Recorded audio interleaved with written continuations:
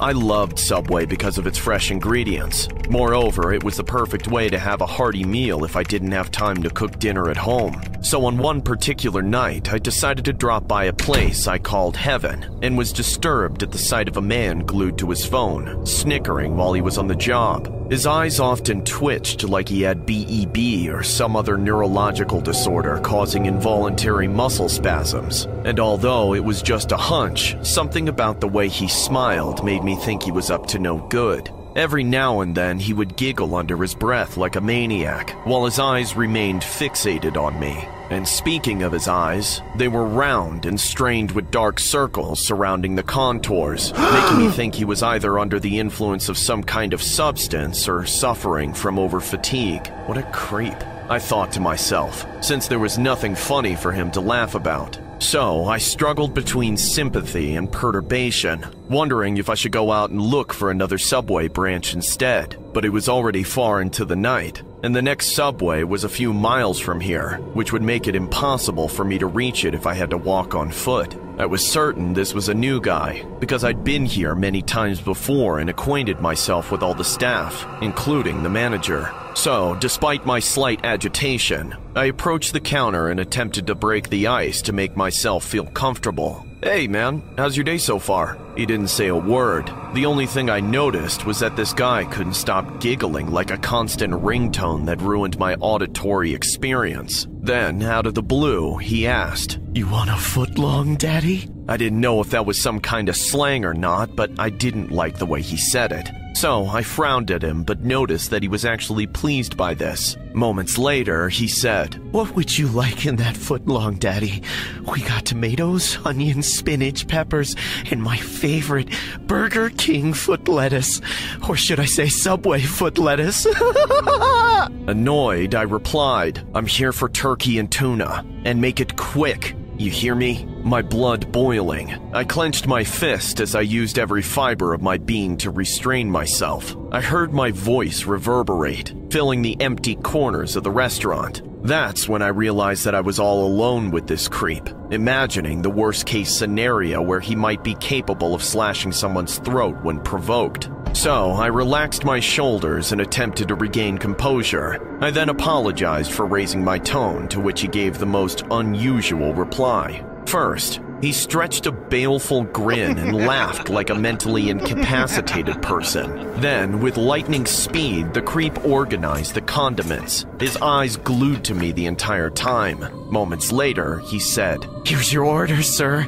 1 footlong at your disposal, Daddy." "Stop calling me that! I'm not your daddy!" I replied, determined to leave the restaurant. I looked at the sub he gave me, but having lost my appetite, I crumpled the cash and threw it on the counter, showing him that I wasn't okay with his bizarre attitude. Then, my heart sank as I peeked through the windows. Outside, I could already hear thunderstorms nearby, giving me some anxiety. "No, please no," I told myself, thinking of the inevitable. Then, just when I was about to exit, heavy bags of water poured down, covering the area in torrential rain and strong winds. Unfortunately, it didn't seem like it would let up anytime soon, and since I lived 15 blocks away from Subway, I couldn't risk getting myself soaked because that would mean losing my beloved sandwich. My indignation swelling, I instantly regretted leaving my car at home. The weather forecast didn't mention anything about heavy rains, so I thought it would be the perfect time to take a stroll and have some exercise.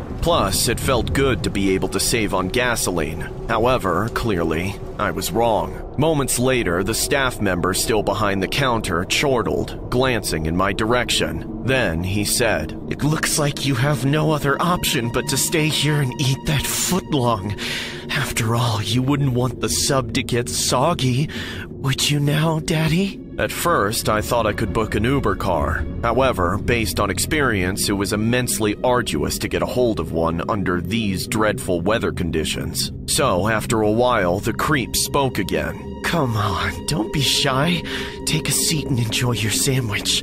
We've got plenty of empty chairs for you to choose from." The only thing I could cling to at the moment was patience, and so, averting my gaze, I picked a seat next to the window. Then, listening to the constant downpour outside, I decided to open up the wrapper and dig into my sub. As soon as I took my first bite, I noticed the man stifle a laugh, and in his hand he held a cell phone directed toward me. I couldn't tell if he was taking a photo or a video of me, but either way, there was nothing normal about it. I wanted to enjoy eating my sandwich since it was the only good thing I had at the moment. So I did my best to turn a blind eye and focus all my attention on my delightful sub. Then, unable to contain his excitement, the creep suddenly burst into laughter, and from that point on, I had lost it entirely. I put down the sub, and with my mouth still full, I yelled, "Why in the hell are you laughing, you creep?" It took a while for him to gather himself. Then, moments later, nearly choking on his saliva, he said, "Man,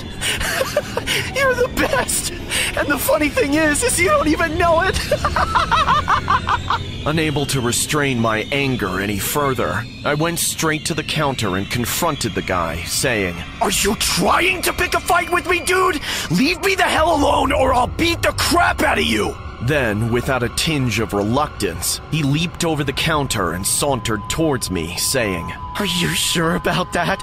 I could do far worse if you don't watch your mouth, Daddy." Threatened, I took my sub and ran out of the restaurant, hoping the creep didn't follow me. Then, as I arrived home, I sat on the couch, and while munching on my sub, I browsed some TikTok videos on my phone. I encountered a couple of weird dance videos here and there, but none of them were as frightening as this TikToker who posted videos of him stepping on the restaurant's condiments with his dirty shoes and partially drinking Gatorade from the fridge and putting it back afterwards. But the most vexing of them all was his video of aligning condiments along the sides of an unflushed toilet, wet with urine and other substances. I gasped in horror as he smiled proudly, taking a video of himself with the ingredients in the background. And what made it even worse was that it was the same guy from the subway. I couldn't help but gag, putting away my phone. Then I threw away the remaining sandwich I had brought home.